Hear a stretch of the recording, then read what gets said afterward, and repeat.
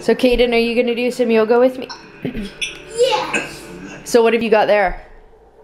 I'm working like this. You're doing push-ups? Yeah. But how come you have your blankie there? So I can do it like mommy. Oh. So is that your yoga mat? Yeah. You're awesome. These vlogs are highlighting to me just how much weight I still have to lose from the baby. So we're gonna do some yoga. Here we go. So we just got to 4 Cats, Caden's art studio. He has his art classes, so we're gonna go in and check out and see what he's doing today. Here it is. 4 Cats. The best, most fun art studio ever. Actually, I bought a different dress than this one as well. And I think they're doing self-portraits in there. So now he's using a mirror and looking at himself. I thought I was pretty lucky to actually spend it with my mom. It's hilarious. My sister. So cute. So I'm going to the drugstore now to see if I can find some barrier cream. I have no idea if it's going to be something that's even viable, but I still have yellow paint under my nails. Hi. Are you please put that in the race car and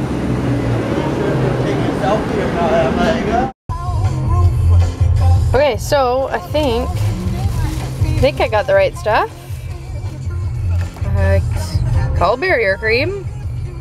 So I don't know if this is the right stuff, but I figure if it isn't, it'll work just as well on Tegan's butt.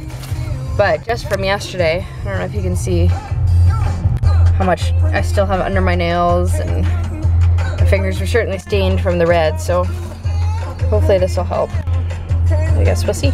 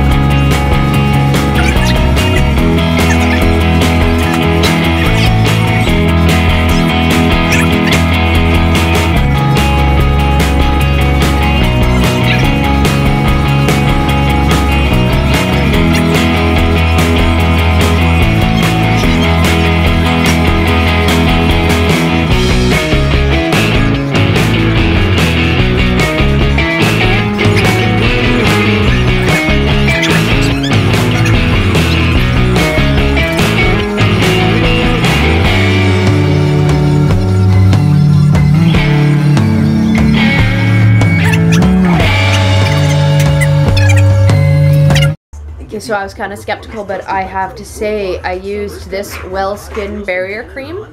I figured if it didn't work, I could just use it on Tigger's bum, but it was great, and I started just, like, the paint was just rubbing off super easy. I was really surprised, so I'll definitely use this again.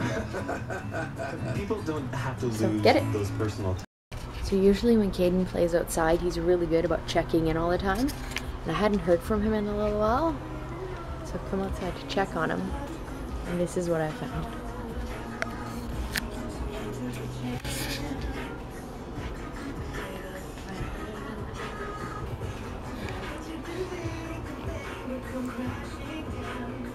Passed out in the garage.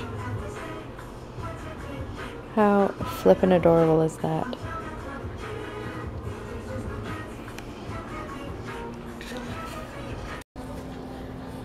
Okay, so my last entry for tonight, Flora wanted us to answer some questions today in regards to, you know, who we are as an artist. And one of the questions is, do you perceive yourself as an artist? And this is a really hard one for me because I don't. I want to. I've always wanted to, but I don't. Can I call myself an artist, you know? my neighbor was joking with me and goes, wow, you're a professional artist now because I've sold some paintings. But I don't know, I look at like my friends like Susie and Leanne and, you know, good friends that I have that are artists, and that I look at and go, wow, you know, and I can't even draw a straight line.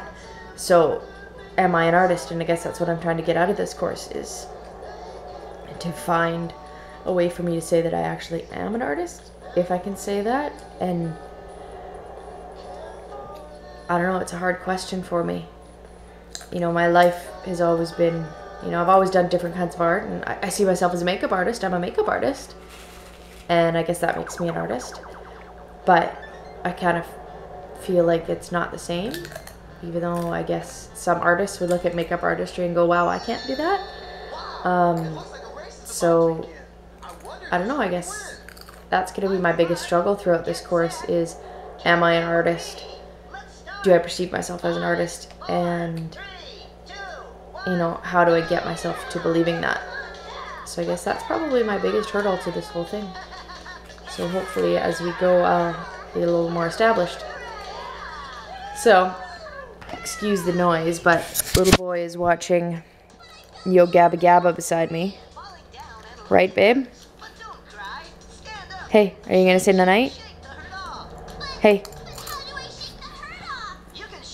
Are you gonna say night? You're a goober. So that's it for today. Good night, and we'll see you tomorrow. Bye.